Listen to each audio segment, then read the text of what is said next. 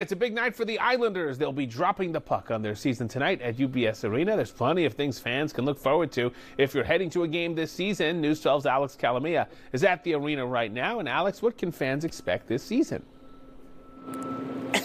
You can expect to see this, Cutie, because yes, it's not only the Islanders' first game of the season, but so is this little pup with a purpose. That's the program that he's a part of. He's training to be a guide dog. I'm here with Anne, who helped facilitate this with Guide Dog Foundation. Why is this such an important program? Absolutely. So we've been working with the Guide Dog Foundation now for quite some time. Started off bringing the Islanders Wives group to the Guide Dog Foundation and having them volunteer, and it turned into such a great partnership we have with the Guide Dog Foundation.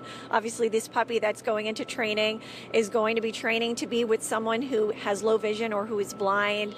A really important mission for the Guide Dog Foundation, and the Islanders are happy to be a part of that.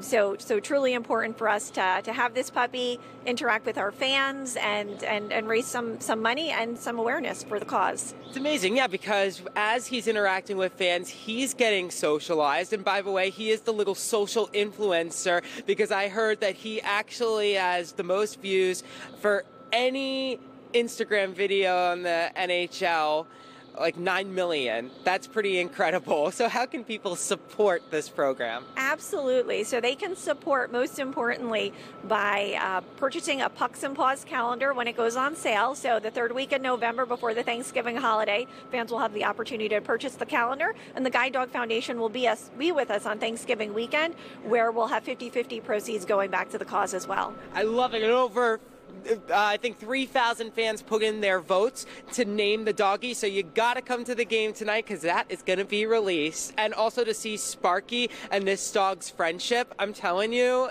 they have got the bond. Can you, seriously, guys, can you get enough of this? I can't. We have a lot more fun to talk about. All right, Alex, thank you very much.